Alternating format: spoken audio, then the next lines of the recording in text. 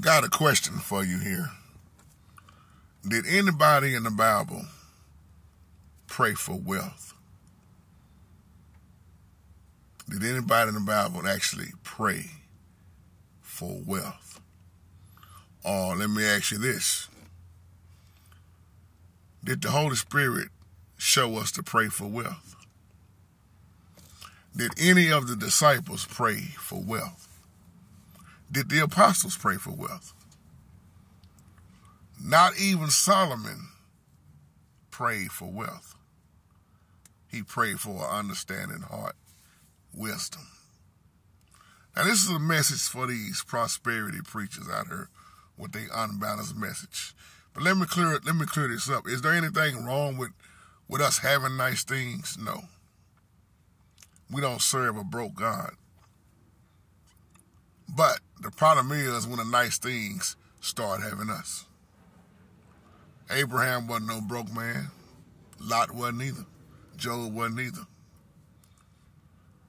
But this whole thing about this gospel prosperity mess that they keep preaching.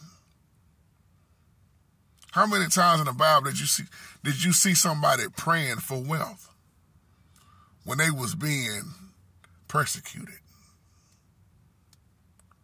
Serious things was happening in their life. And all they can come up with nowadays is sow a seed. The Bible say you can't serve two masters. You're going to love one and hate the other. Or you can't serve the Holy Spirit and mammon. Even when you look at the qualifications of an elder, deacons, the qualifications like what me and Dana Way was talking about earlier. But there is nothing wrong with being wealthy. But don't let the being wealthy have you. See, Christ, when he walking around talking about wealth, like a lot of these prosperity preachers are doing. Salvation, repent, confess. You don't hear these prosperity preachers talking about that. Born again, baptized in the Holy Spirit, eternal life. All they talking about is sow a seed. Sow a seed. Brother, sow a seed. Oh, you got to check out the blessing plan.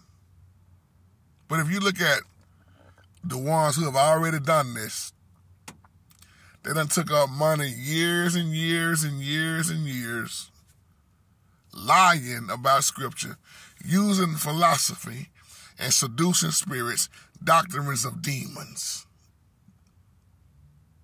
Now they got mansions, been had it. They got a real estate property. They got Rolls Royce. They got private jets, $60-something million jets. Now you look at that and ask yourself, do it line up with scripture? Kenneth Copeland been talking about it for years. He ain't the only one. Creflo Dollar been talking about it for how long? See, some of them trying to come back now, and is it really an apology what a lot of them are doing now? After they done got all this success. Well, they already got their reward. And I'm saying this in this video as I wrap this video up for you who have not woke up yet. Wake up. Stop being brainwashed by those seducing spirits, those doctrines of devils, that philosophy, that feel-good message. Because there's not been enough people that got burnt behind the prosperity preachers.